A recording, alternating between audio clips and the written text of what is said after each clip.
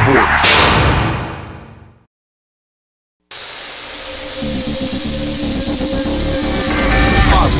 It's real. I mean, they get a lot of input from our players not involved, man. We're involved in this game, and we just like playing. Play by the pros. When I'm playing a game, I'm trying to get 400 yards the rest of these games. Play by the pros. Play by the pros.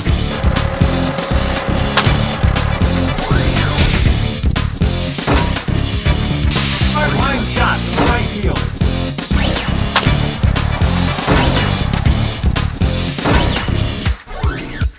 Play by the pros.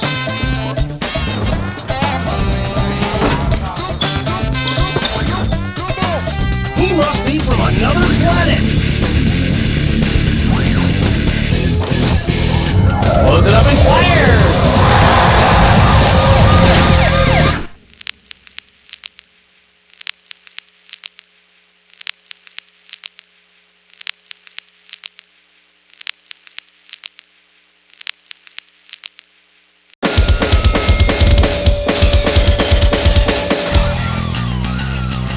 His save percentage numbers last year were right at the top of the league, Doc. The proof that he's a top guy, that's not right. The proof that he's a great guy to have on the ice can be found in his plus-minus numbers. Last year, he was at the top of the NHL. Hi, I'm Darren Pang, color analyst for Holy Jumping, you know, page 36? Okay. You're a jerk.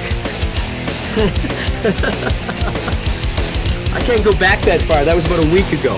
Man, oh man! Phoenix will move on to the Stanley Cup Finals with a victory here tonight. They'll probably be hearing from the league on that one and a possible suspension. We have a whistle. What's the call? Penalty shot. Loads it up and fires. Hit the post with the shot. Now say, how do you like this? Okay, I'm ready. Okay. One more time, please. Yep. Hi, I'm Mike Emmerich, play-by-play announcer for 989 Sports, NHL FaceOff 2000.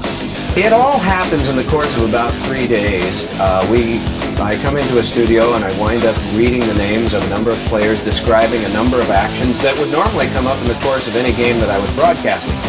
The interesting thing is to see the words that I've been using for 26 years actually written down on paper, and then wanting to make sure that I do the words that I would normally do spontaneously, do them justice when they're written down. What a cross-check! You'll feel that one tomorrow.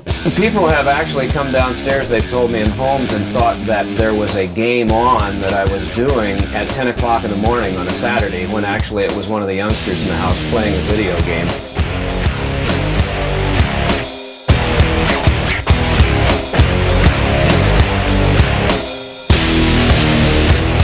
This is the place that we want to really jump the other two right there. 10 feet up over the blue line and 10 feet this side of it, like their own side of the blue line. Now you've got a situation where the goaltender is a little bit distracted because he's got the puck on the side of him. He's not looking straight ahead, he's looking on the side. The defensemen have to turn a little bit, so they've got to worry about who's going to be coming in. And we practiced this a few times. Well, I checked with my kids, and they thought it was a good idea. No, I thought it was something unique and a chance to, to put something into the game and hope that it enhances the product, because that's basically what we're trying to do, is make it more realistic, make it more real life, and I think it can be.